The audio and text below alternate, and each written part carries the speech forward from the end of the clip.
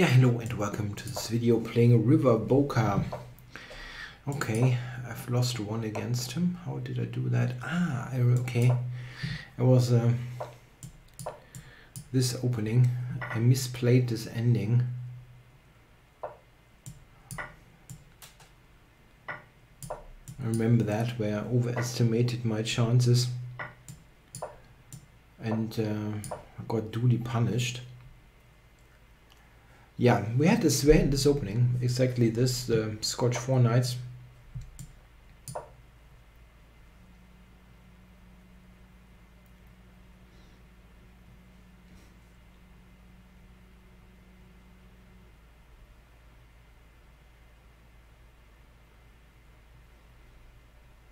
Yeah, Black has a couple of setups, mostly they involve c6.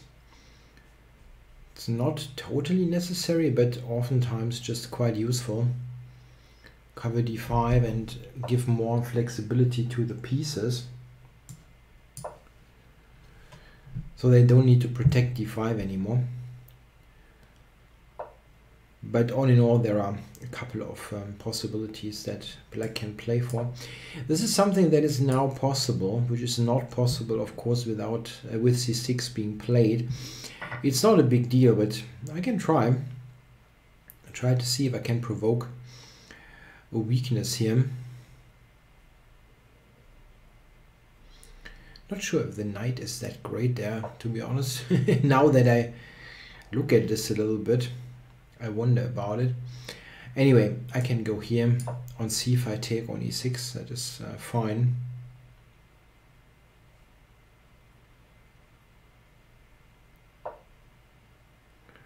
Oh, interesting. So I have b4 now, which is, let's do this. I'm trying to keep his pawns fixed on knight squares. Yeah, it was pretty much expected. I don't think, no. I was thinking like b5, but it doesn't do anything good.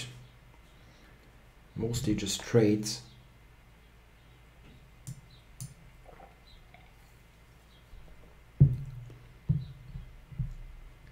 a5 is a very useful standard move to get rid of the weak a pawn. Okay, so now I can take on e6 if I like. It looks like it should win a pawn somehow. I mean, yeah, yeah, I don't. He's got many things hanging. e6, c6. And there are tactics like with rook tactics, and with rook a8 where it's kind of overloaded. Okay, this is a simple move that I did not take into account.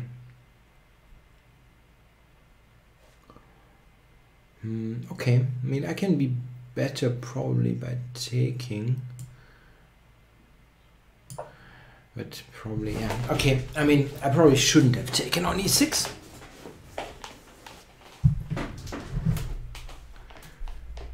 Now looking at this position, but I mean, it's not a problem. I'm not worse or anything. Okay, so rook e1 maybe.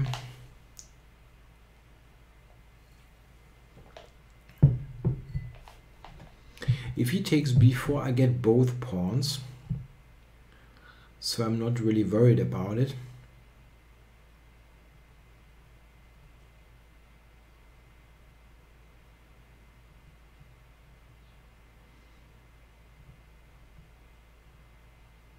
King f7 would be a funny move to cover e6.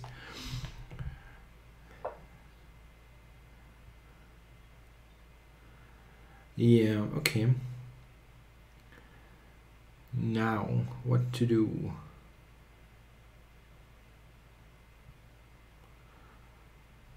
Queen c7, or is there anything better? Trying to go into the light squares could be interesting. Well, that looks very, very normal.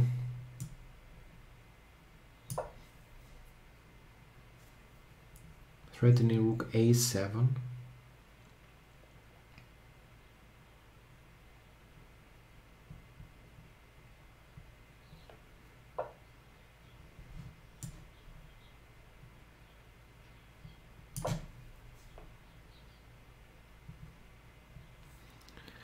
I have bishop f5 or bishop g6.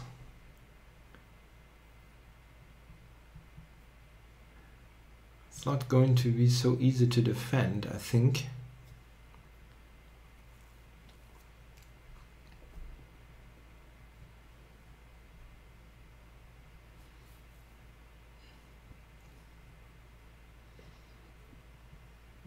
Yeah, rook f7, there's bishop g6. Going for counter attack. That's a good move. Sorry.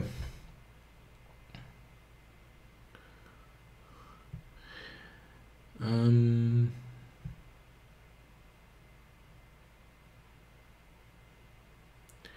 mean, I can still take it, right? Queen d7, queen f2, king h2, check. Yeah. e4, okay.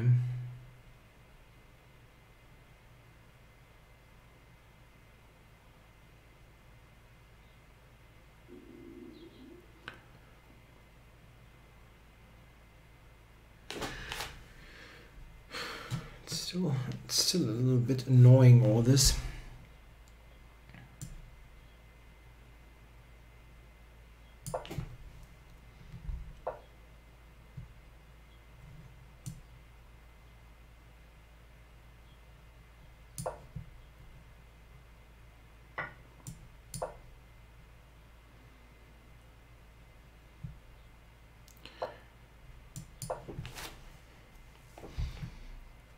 So how do you cover g7? Yeah, this probably.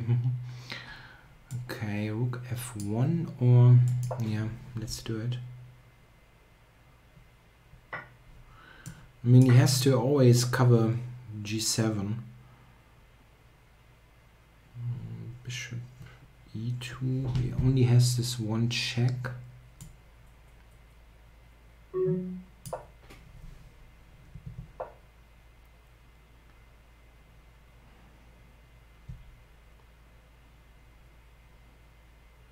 It's mate on g2.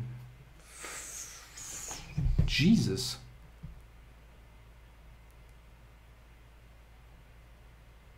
I did not see it at all. Shoot. I have no move. What a game. What a silly game. Queen e6, queen g4 still wins. Yeah. Sorry, I didn't see it. I mean, that is totally sick. I had more time and everything. Yeah, if you lose games like that, you should really switch to some other sport. Yeah. I mean, it was like, how one-sided can you be? Yeah. Anyway. Yeah, so here white has a very nice control, and after this I'm just clearly better. Actually, okay, that's not, I don't want to criticize too much of my opponent's play and get those messages again that I, after losing, keep criticizing black's play or my opponent's play. I mean, this is just atrocious. You just don't play queen b7 and allow the capture on e6, because your structure is a complete wreck after it. And it's just what happened. I mean, anyway. So here I had something better. Rook a5 or taking. Yeah, okay. It's still pretty annoying for him, but he can take queen f6. That's a resource that I definitely should not have allowed.